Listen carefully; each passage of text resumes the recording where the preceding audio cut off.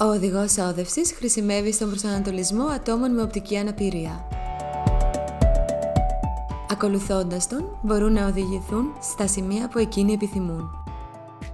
Το λευκό μπαστούνι ανιχνεύει την αλλαγή στο έδαφος. Οι φωλίδες βοηθούν στο να καταλάβει το άτομο με οπτική βλάβη ότι βρίσκεται σε διάβαση ή διακλάδωση του οδηγού όδευσης.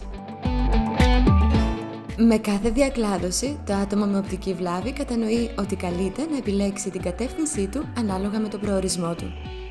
Συνεπώς, οι οδηγοί όδευσης είναι απαραίτητο να μην καλύπτονται από σταθμευμένα οχήματα, τραπεζοκαθίσματα ή οποιοδήποτε άλλο εμπόδιο.